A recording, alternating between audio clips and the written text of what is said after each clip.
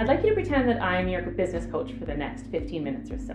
And we're going to talk about 5 ways to reconnect in 2022.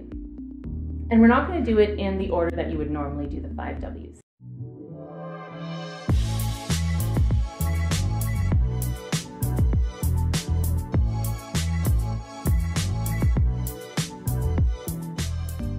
So the next of our 5 W's is where.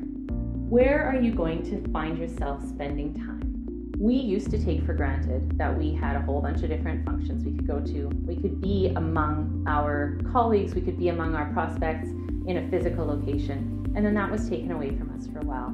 Hopefully we're coming back to that being a regular thing we can do. And so I want you to think, where am I going to be this year? Where am I going to spend my time? Where am I going to spend my energy? When you're targeting niche markets, one of the most important things to identify yourself is where are the watering holes where those niches hang out. Those are simply physical or virtual spaces where groups of your niche markets hang out. So where are they going to spend time? Are they at conferences? Are they at trade shows? Are they at networking events? Are they at the local rink? Depending on what you're selling, if you're B2C or B2B, and depending on who your niche markets are, your watering holes are going to look different.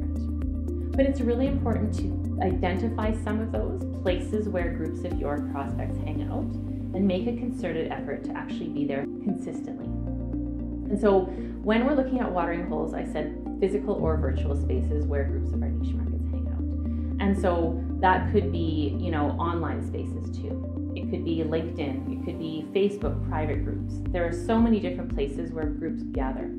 And I always like to make business development easy and as simple as possible. And so if we can identify a place where lots of the people that we're trying to reach hang out, then we're being efficient with our time. When we have time to do business development, then we are where all the people are and we're not trying to reach them one at a time. Now, I mentioned consistency in your networking, in where you're going to spend time. That gets us away from performing random acts of marketing. Random acts of marketing is simply when we do a little bit of everything all year round. Well, we will show up at this event one time, but then we'll go to a different event another time, and then we'll take 6 months where we haven't done anything. At the end of the year, you'll have spent a whole bunch of time in a bunch of different places, but nobody will have ever gotten to know you because you haven't made time to build any visibility or credibility.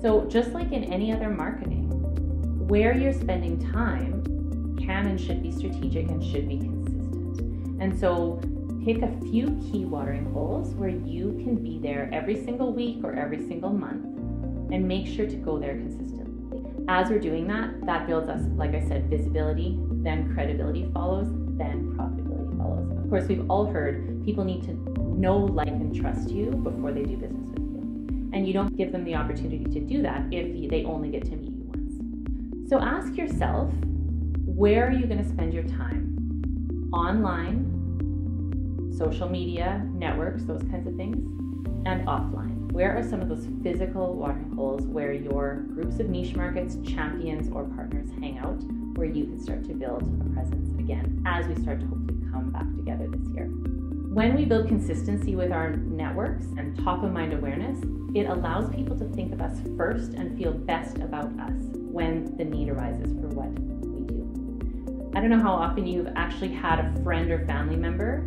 who have bought what you sell from somebody else. And you think, hello, I do this.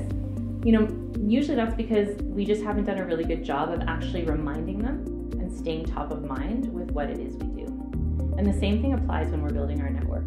They may hear about us once, but it's not their job to remember us when they need us. It's our job to remind them. So if we don't build consistency with any circle of people, then it's really hard for them to remember us 6 to 8 to 9 months down the road when they finally need what we sell.